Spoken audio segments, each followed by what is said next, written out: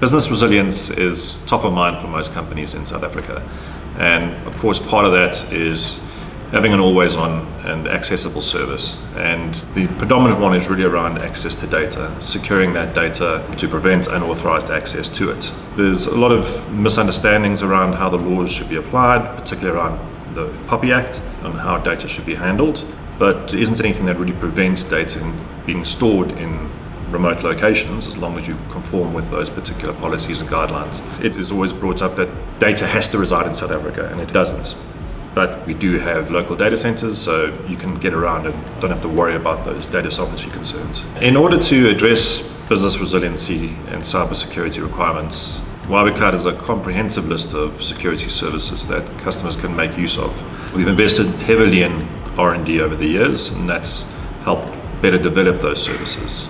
So while we have some basic capabilities around network access and identity and access management, we also have advanced services like next generation firewalls and AI-driven data protection tools as well. The advanced data security services are really working on a continuous basis, looking at things from an audit point of view, look for unusual activity, SQL injection attacks that are sort of predominant malicious access point of view.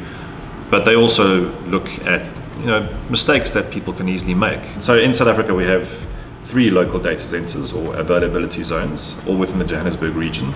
So that gives a tremendous amount of resiliency in the services across those 3 availability zones. Some of the native services are automatically dispersed across those availability zones, and then customers can also choose to move their data between those availability zones for additional resiliency, either by themselves or using our third-party service like our disaster recovery service, which keeps copies of your data in one of the other availability zones that you're not in.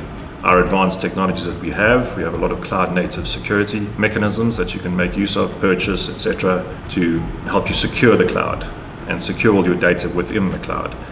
And that is at a service level, so we have the technologies available, but we also have the frameworks around it to help you to do that. It's not always about just purchasing a particular technology to better secure data and all of your workloads in cloud. It is also about working with frameworks and compliance standards. So Huawei is also certified with various security standards. If the customer has vulnerabilities on their end or is unsure how to navigate those vulnerabilities, we do have both technologies and processes to help you navigate that. We have services within Huawei Cloud that can automatically guide you around those compliance standards. Most of the data breaches happen because a bank, for instance, makes use of a third-party data provider. They literally are giving them the data. They now have access to that data.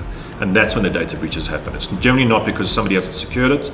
It's a handover, and now somebody else has access to it suddenly, and that's when the breach happens. And that's different from what's happening with us. You're not giving us the data. You're storing it with us. We are securing access and the underlying infrastructure for it, but then the customer themselves, they need to secure it in the same way they would as if it was on-premise.